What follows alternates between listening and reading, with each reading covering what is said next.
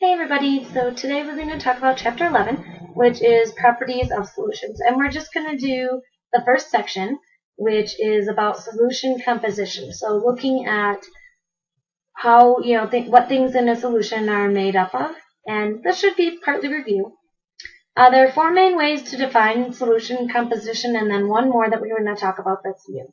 So you have molarity, mass percent, mole fraction, and molality.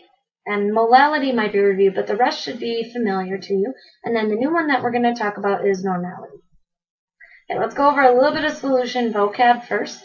The solute is the part of the solution that gets dissolved. So if you were making Kool-Aid, the Kool-Aid sugar powder stuff is what you're going to add that gets dissolved. And then the solvent is the part of the solution that does the dissolving. So in that case, that would be water. So water is known as the universal solvent because it does a lot of dissolving, partially based on the fact that it's polar and its structure and things like that. And so one easy way to remember this is that the W, if you look at the alphabet, the W for water is closer to the V for solvent. So water is a solvent, and we know water does dissolving, so solvents must dissolve. And then the U is further away, so that's got to be the other part, which is the part that gets dissolved. So that's how I remember it. If you have another better way, that's awesome. We're going to talk about these four main types using an example. So we have a solution of ethanol, 1 gram. And we're preparing this solution by mixing it with 100 grams of water, and then we get a final volume of 101 milliliters. And we want to calculate our molarity, mass percent, mole fraction, and molality in this solution. Okay, so let's look at molarity first. Molarity we should be very familiar with. Okay, so molarity, I don't want red. Purple. Okay, so molarity is moles of solute per liter of solution. Well, we know that we have 1 gram of our ethanol.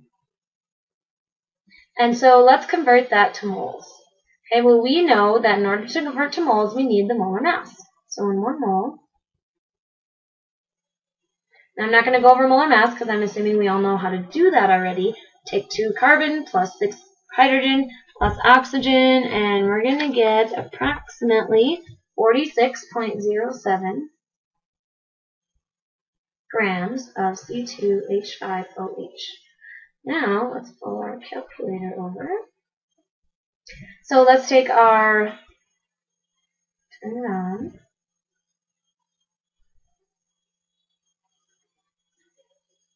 Come on, little calculator, there we go. Okay, so we've got 1 gram divided by our 46.07 molar mass, and so we get,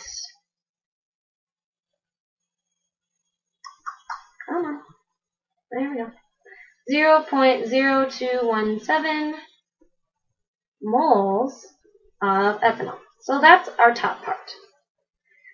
So that's this. So now we need our liters of solution. Well, we know that in the problem it told us that we had 101 milliliters of solution.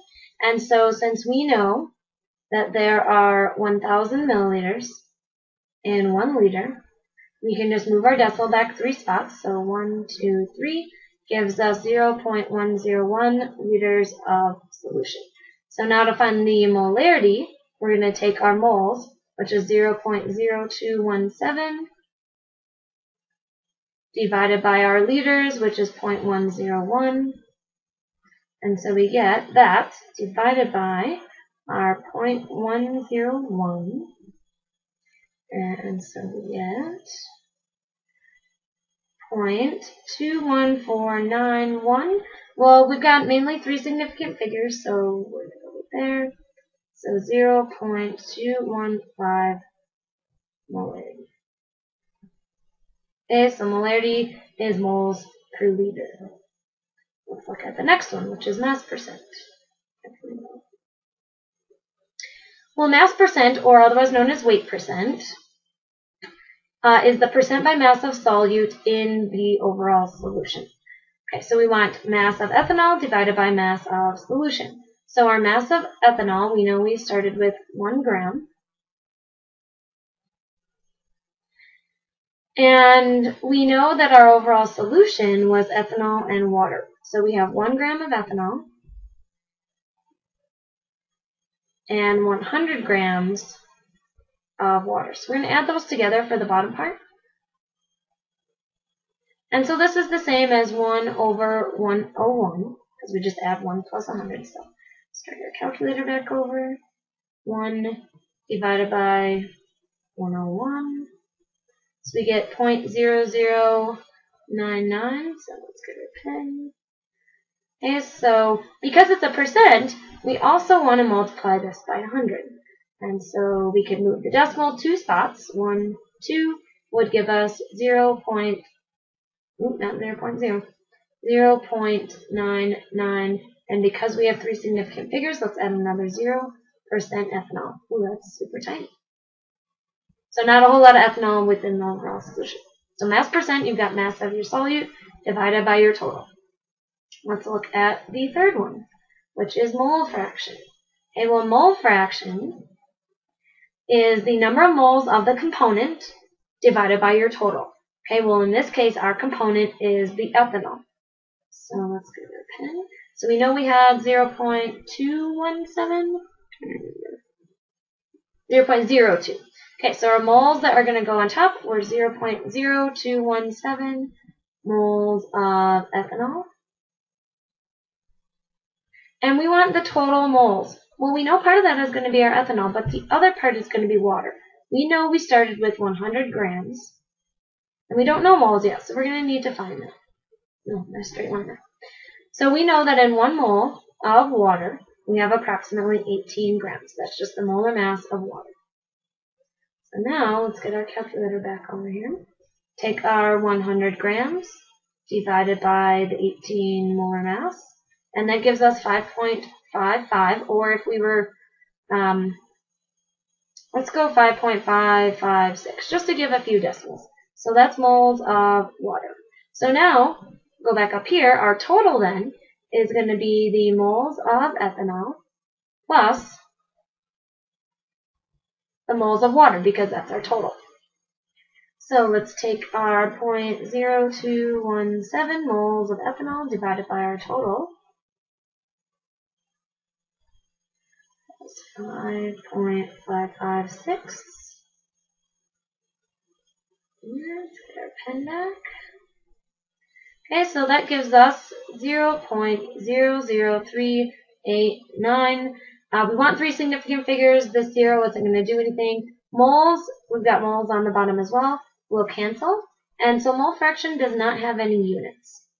So for, there are the mole fraction of moles of ethanol and moles total is 0.00389. Okay, the last one we're going to look at is molality. Now this one may be a little new. It's a small m instead of the big one for molarity, so they are a little easy to get confused. We've got moles of solute over kilograms of solution. So our moles of solute, we know we had 0.0217 moles of ethanol. And we want kilograms of solvent. Now here's the difference, because usually we've been talking about solution. Solvent, in this case, is just the water. We know we had 100 grams of water. If we want to go to kilograms, we're going to move it back 3 spots. 1, 2, 3. And so that gives us 0.100 kilograms of water. So let's take our 0.0217 moles of ethanol divided by our 0.1 kilograms of water, and we get 217. So we've got 0.21, and we want 3 significant figures. So this is moles of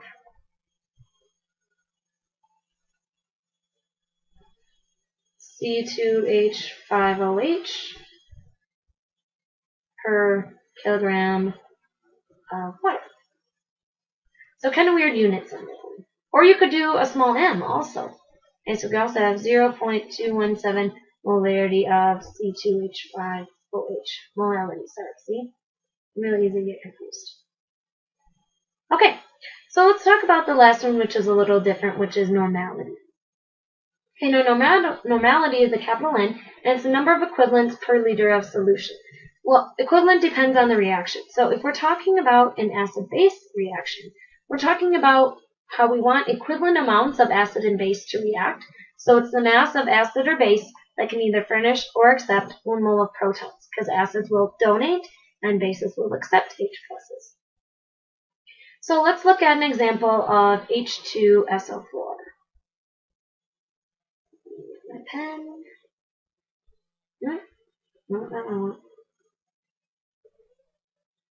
Alright, I guess I'm going to stay there. Here we go.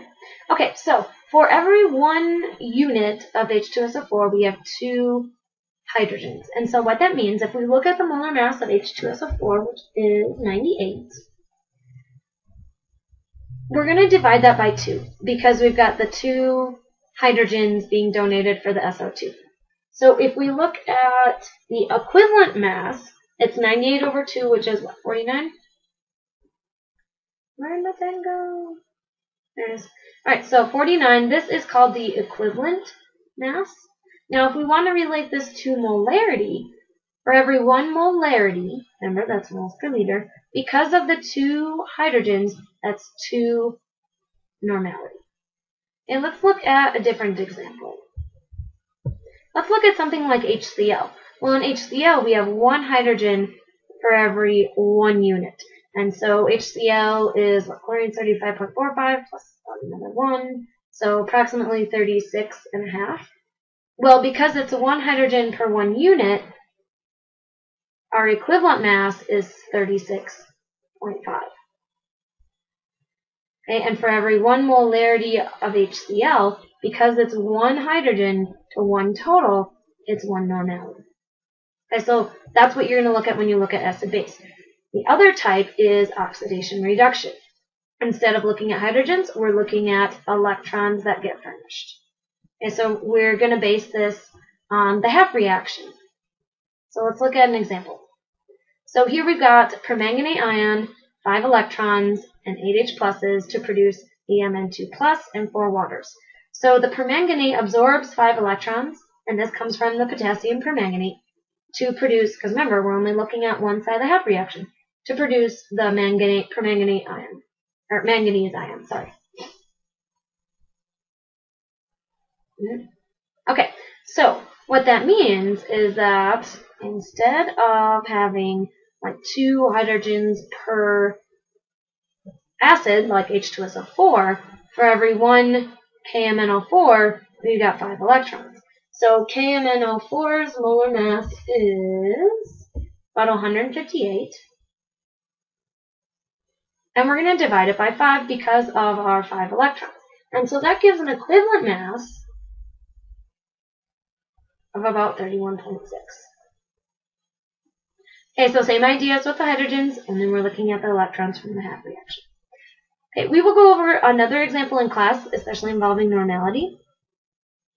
And then we'll get started on, page 520, and these 4 problems just kind of review the 5 different types of solution concentrations. So, we'll see you guys later.